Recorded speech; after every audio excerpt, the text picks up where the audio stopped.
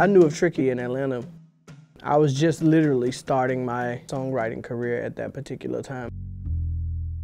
We knew each other, we respected each other, we knew what each other had done. Being the producer and the producer knows best, it wasn't until I met someone who had the ability to songwrite and bring as much creative to the process that I felt that I was bringing, where I would even consider the word partnership.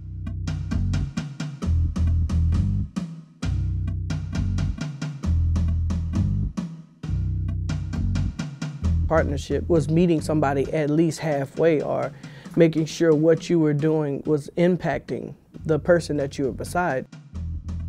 It's a connection beyond the X's and O's. It's the things that you can't put on paper that allow us to really create.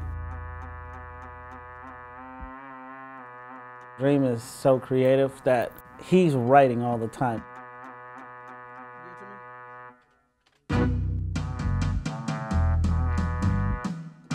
One of the more harder jobs is the one that Tricky has and the one that the engineers have, and that's capturing the ideas, as they come, because once you get the tool and the muscle working in music, it never really stops. Like, there's no way for me to shut it off.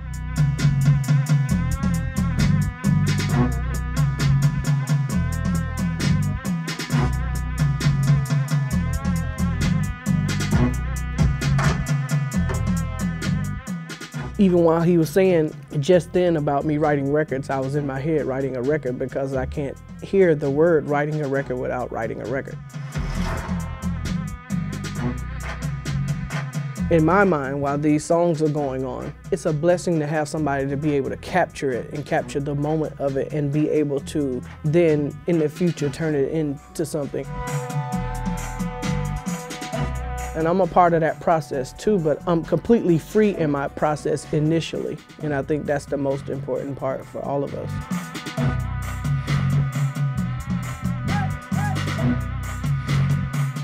As much chemistry as we don't have a whole lot of music that we both grew up on.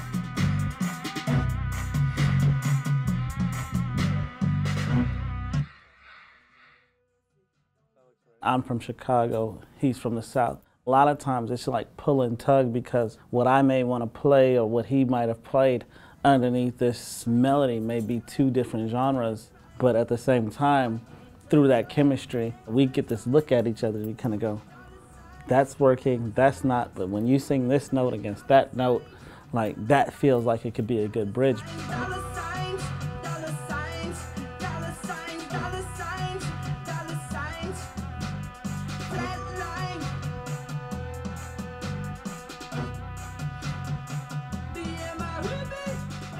I don't think no one is bigger than the song itself, regardless of who you start out writing it for.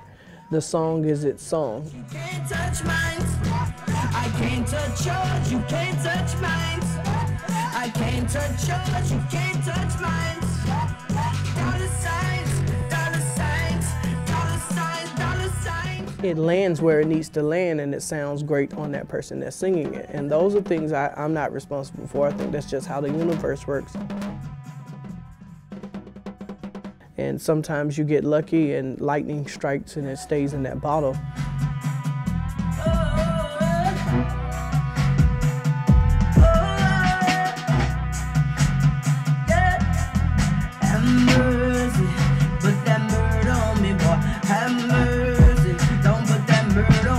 I feel like we're just getting started. We're literally just scratching the surface of what we're actually capable of. We just had a high commitment to music, for the future of music, the respect for the past of music. What I want us to be remembered as is connoisseurs of what we do, that we believe what we were doing helped everybody get from one day to the next.